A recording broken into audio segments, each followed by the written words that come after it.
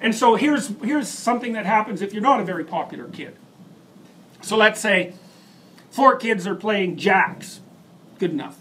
I don't think kids play jacks anymore, but whatever. If they were playing jacks, they were sitting there playing jacks, and when you play jacks, you bounce a ball and you pick up a jack, and if you manage that, and the ball, if you manage that, then you drop the ball and you pick up 2 jacks and you grab the ball and you keep going up to like 8 jacks or whatever. So now another kid wants to play jacks, and we'll say this is a relatively popular kid. And so the kid sidles up to the group that's playing and sits down, because they're all sitting down, and then watches, and then maybe starts making jack playing motions or a couple of comments about how the jack game is going, and then maybe the other kids don't have to disrupt what they're doing very much, and they can kind of open the circle and let that kid scoot in, and then he gets to, or she gets to play jacks too. Whereas a kid that doesn't, and that often doesn't happen, even if it's a popular kid, sometimes the little group that's already formed won't open and let them in. You've been at cocktail parties. It's exactly the same thing, right? It's exactly the same thing. So you're supposed to hang around the edge of the conversation, and maybe if you've got something that isn't too stupid to say, you can offer it, and maybe they let you in, right? So, okay, so now if you're not very social, what you do is you stand out there, and you don't notice what the hell's going on, and you don't start to match your body to what's happening, and maybe you say, I don't want to play jacks. That's a stupid game. Let's go do something else, in which case the kids are not happy with you, and you're unpopular. And that's that. You're stuck with it. Because if you've got that by the time you're 4, about the other kids are going to leave you so far in the dust you're never going to catch up. Okay, so what have we concluded from that? We might conclude that people play games. There's lots of different games. There's lots of different playable games. There might even be an infinite number of playable games. There's a lot of non-playable games. Those are the ones that aren't any fun. And there's a lot of interactions that aren't games. Okay, so we can all accept that. And then we've added to that the observation or the presupposition that the ability to play games is a prerequisite for being socialized, so being able to operate together with people, and that that operation has elements of competition and elements of cooperation. Reasonable? And then you might say, well, everything people do communally has a game-like aspect. And you might say, well, that's actually why kids like to play games. Because kids play games because games are a simplified analog of life. And if you get good at playing games, well, what happens is the games you play become increasingly complex and more real-world-like until they're actually indistinguishable from acting in the world. But even then, they're still games in a sense because the rules could be different. But then the rules could be different. But then you might think, well, are there things that couldn't be different? And yeah, there are some things. It's going to be cooperative. It's going to be competitive. There's going to be rules. Everybody needs to agree on the rules. People have to want to play. This is something else Piaget observed. It's bloody brilliant. He thought, well, how could you decide if one game is better than another? And that's a moral, let's say that's a moral claim in a sense, okay? But he wanted to narrow it down so that it was possible that it could be answered. And what he said was, okay, well, imagine you have Group A that are attempting to attain a goal, and Group B that are attempting to attain a goal. Both groups have agreed that attaining the goal is valuable. We don't have to argue about the value of the goal. We've settled that. Okay, now we're going to make a further assumption, which is all things considered, getting towards the goal with less effort, more enjoyment, and less trouble would be better. Okay, you have to take that as a given, because it might not be. Sometimes something difficult is better. But, well, then you might say, okay,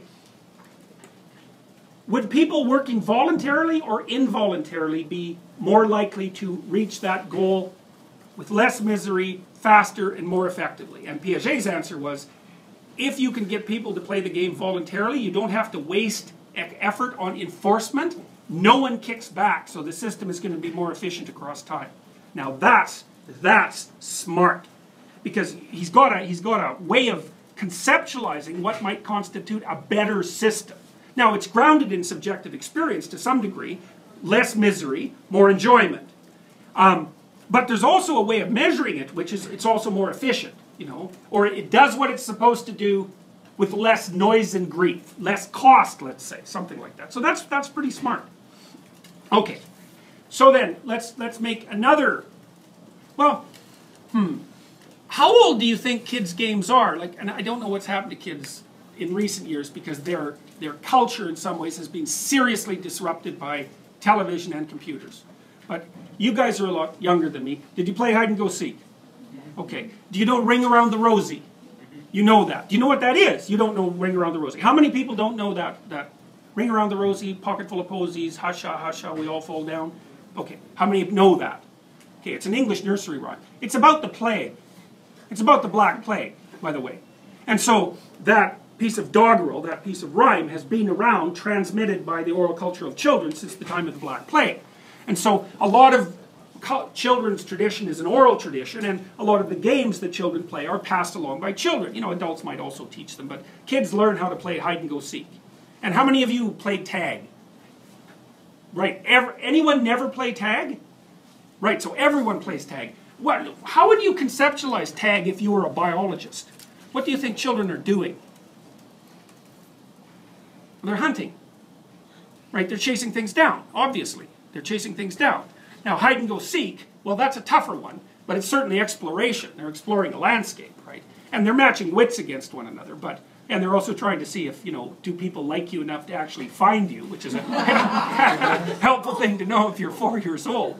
So, anyways, children pass these games down across, let's say, across the centuries. And maybe tag is one of those games that you wouldn't even have to pass down. Children might just invent it spontaneously with every generation, like, because you can more or less play tag with a dog. You know, I mean, the dog doesn't quite get it, but it's close. Okay, so there are some games that are enjoyable enough so that they're either transmitted and everyone learns them very rapidly, or they're so close to our nature that we can just reinvent them. And tag, I think, is the classic example of that. So that's interesting too, because what it means is that there are certain types of competitive and cooperative behavior. Those are elementary moral systems they look like they're integral to our nature. Now, you could even say they're built right in, or you could say they're so close to built in that it doesn't take much of a introduction to the rules of the game before everybody's pretty happy with it. You see this with a lot of things. You play peekaboo with a baby. Okay, so what are the rules? What are the rules of peekaboo? What's that? You cover your eyes. You cover your eyes, yeah, okay, so that's right. So you go like this. Yes. Okay, then what's the next rule?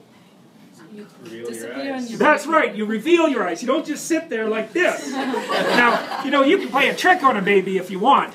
And babies will laugh about this sort of thing, which is really, I think, really quite amazing. The babies laugh is something remarkable to me. So you can go like this, and then like this, and then like this, and then like this, and then you can do this, and the baby will laugh. That's a little variation, eh? Or you can go like this. Right, and then the baby, well, that'll even make you guys laugh. So that's good. You can see how deeply rooted this is. So, but eventually, what'll the baby do? It'll grab your hands, right, pull them down, because you're breaking the damn rules. And the baby knows the rules, even though you've never established any rules. And you can get the rules going with about 5 reps, right? You say, okay, this. Maybe no one's ever played peekaboo with the baby. The baby figures it out right away. This. And then you vary that.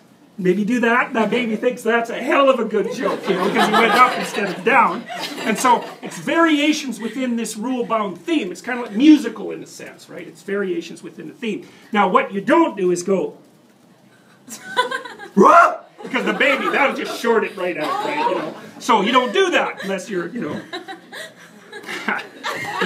unless you have an evil streak in you. So there's certainly ways of violating the baby's expectations. And what the baby will do if you do that is startle, and they startle with their whole bodies, and then look at you, and then probably they'll burst into tears. But some babies will just laugh like mad if something like that happens, and you can find those babies all over YouTube, right? Because, you get the baby that the mother sneezes and the baby has a fit laughing for like 10 minutes, so, but it's quite interesting.